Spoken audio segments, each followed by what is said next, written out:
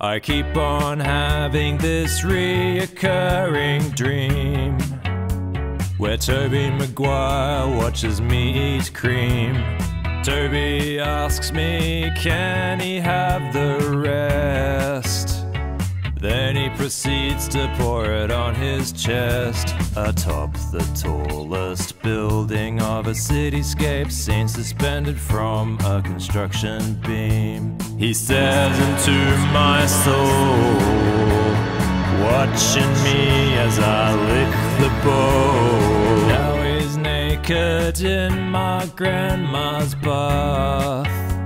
I start to cry, but he just laughs, gazing hungrily into my eyes. He removes the hair from his inner thighs. I wake from my dream. I'm aroused and sweaty. I head to the fridge to get a big bowl ready. As I lick and work the spoon, I feel a presence in the room. Hi, Toby. Hi, can I have some of that cream? Sure, here you go. Thanks a lot. Anytime, Toby.